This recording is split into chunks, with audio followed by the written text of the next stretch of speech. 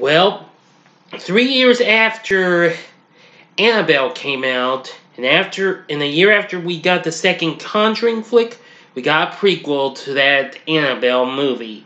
Let's talk about Annabelle Creation right now. Big D's Entertainment Rankings and Reviews. So greetings, my fellow YouTubers, and welcome to Big D's Entertainment Rankings and Reviews.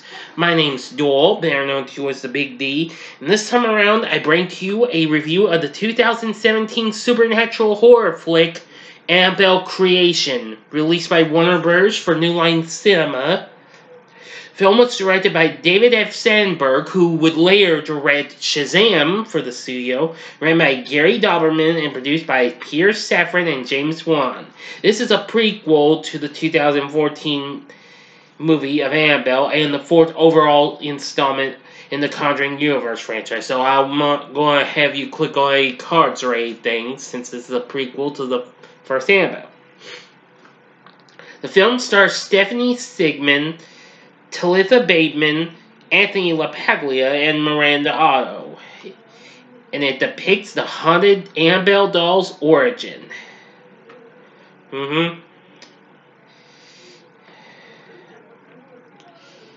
Well, it was first announced a year after the first movie that a sequel would be in development, but it was later revealed that the film would be a prequel rather than a sequel.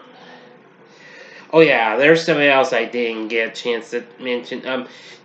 David Sandberg also recently directed another horror flick, one I've never seen but heard of, Lights Out, which was recently done by Warner Brothers. Well, released by them. Anyway, as much as its predecessor was, critics were more impressed with this one, as they know it as an improvement over the first one. Anyway, our story starts out with a doll maker named Samuel Mullins and his wife Esther, who grieve for the loss of their 7-year-old daughter Annabelle, nicknamed B, who dies when she accidentally steps in front of a car. 12 years later, the Mullins open their home to provide shelter for Sister Charlotte and 6 girls left homeless by the closing of their orphanage. Despite having been warned to avoid B's locked bedroom, Janice, a young orphan disabled by polio, discovers a note saying, "Find me," and sneaks into the room, which has mysteriously become unlocked. She finds a key for B's closet and opens it, where she sees an eerie porcelain doll. This unwittingly releases a powerful demon that begins to terrorize the girls. One night, the demon, taking B's form, appears to Janice, saying that it wants her soul. Although she attempts to get away using a stair lift, the demon recalls the stair lift and hurls her violently down to the ground floor, leaving her severely injured and confined to a wheelchair. Janice's best friend Linda is tormented by the demon. One morning, the demon, posing as Sister Charlotte, wheels Janice into the old barn, where, in the form of B, it attacks and possesses her after throwing a black bile directly into Janice's mouth. Eek. Linda notices changes in Janice's behavior and tells Samuel that Janice snuck into B's room and found the doll. Janice, who can now walk, transforms into the demon and brutally kills Samuel, who follows her while holding a crucifix, forcing him to drop it. Outside, Sister Charlotte heard his screams. As she checked on him, she is horrified to find him lying down dead. Linda takes Janice's doll and throws it into the well. A strange noise comes from the well, and she is almost dragged into it, but Sister Charlotte saves her. Alarmed, Sister Charlotte speaks with the disfigured Esther, who is confined to her bedroom. Esther explains that after B's death, they prayed to whatever entity would grant their wish to see their daughter again. An unknown entity answered their prayer, and I misread that. And though they briefly saw B's spirit, the entity convinced them to transfer its essence into one of Samuel's crafted dolls. They happily agreed, but soon realized They had attracted a demon looking for a human host. One night, Esther saw B's spirit transforming into the demon, which then gouged out her eye. Yikes. Enlisting the help of a priest, blessed the house. They locked the doll in B's closet. Esther and Samuel opened their house as a shelter to repent for their actions. But Esther now regrets it since this has provided an opportunity for the demon to look for a human host. Alright, now for the ending. You know the procedure, like always. You have 5 seconds to stop this video. Go to the description box below and fast forward to the time below to avoid the ending spoilers. If you've seen the movie already, please continue on after the 5 seconds. Thank you. Here we go.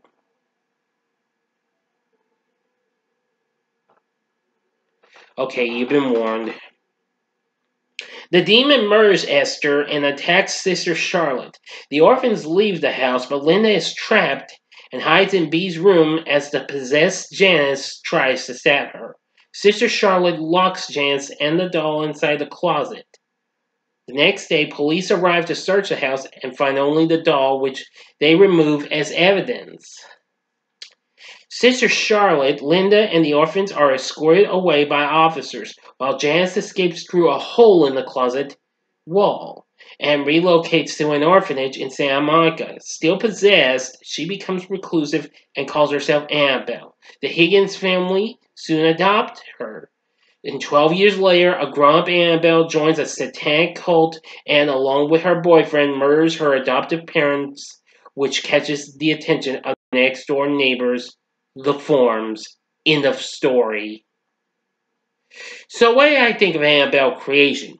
Well, I must say this was an improvement. It was actually one of the first films in the Conjuring Universe I ever saw. Well, even though I had seen this just right, I think it was before or after I saw the next one, Annabelle Comes Home. But anyway, I was impressed with our characters here. Yeah, because at the end, you actually get to see what we saw early on the beginning of the first Annabelle. Now, at the ending, however, we did get to see a post-credit scene which would actually lead into the next installment of the Conjuring Universe, and of course that being The Nun, which that happens to be, well, one of the only 2 films in the Conjuring Universe I have yet to see, the other being The Curse of La Llorona. Anyway, this film got better response than its predecessor. I gotta give credit to the cast. Now we have Stephanie Sigman playing Sister Charlotte, who was very good. Anthony LaPaglia played Samuel Mullins, and Miranda Otto as Esther Mullins. They were pretty good too. But I think the big thing was the kids, especially young Talitha, or Talitha, I'm not sorry if I mispronounced this, Bateman as Janice. I must say, very impressive. And Lulu Wilson as Linda. I gotta say, she was good too. Yeah, we got to see some, well, pretty good performances and what have you. So, anyway. Oh, wait a minute, scratch that. Oh, I made a mistake. It wasn't possibly a lead-in for the nun at the end as the coda. Actually, it was the demon nun we saw in The Conjuring 2. So, my mistake. I know the nun came out, I think, the next year. So, my apologies. But the cast was pretty good. Benjamin Wallfish's score for this was actually pretty good too. I must give them credit for that.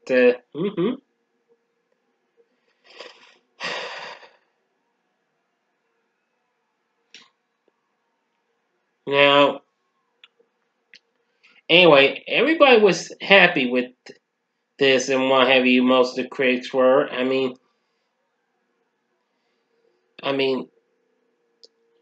It was wickedly terrifying, said one person from the Hollywood Reporter, and well, lots of other things. But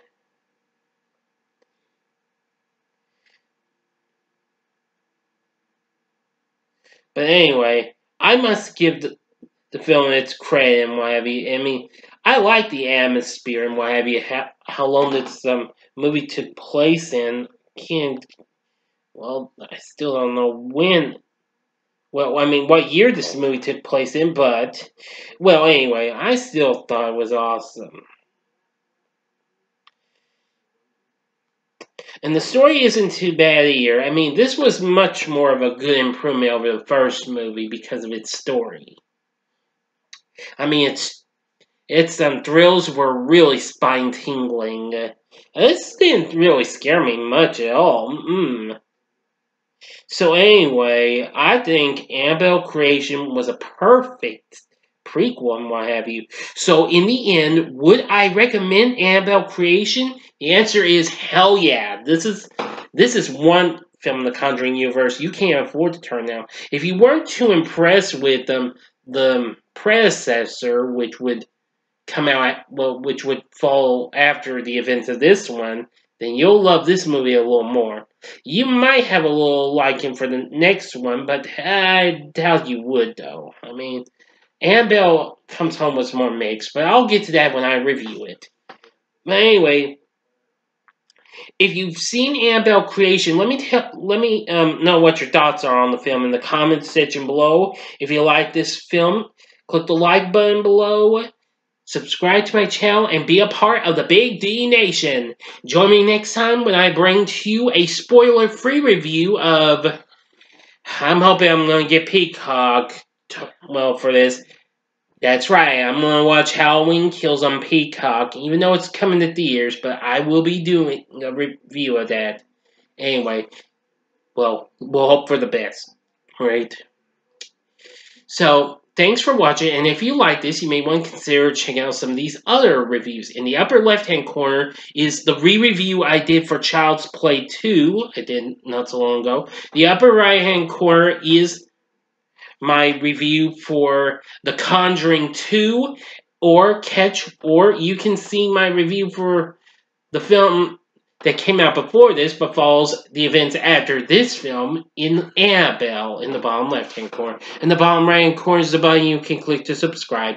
If you like rankings and reviews on movies, TV, music, video games, etc., then I'm your guy. Thanks for watching. Until next time, I'm the Big D saying, see ya.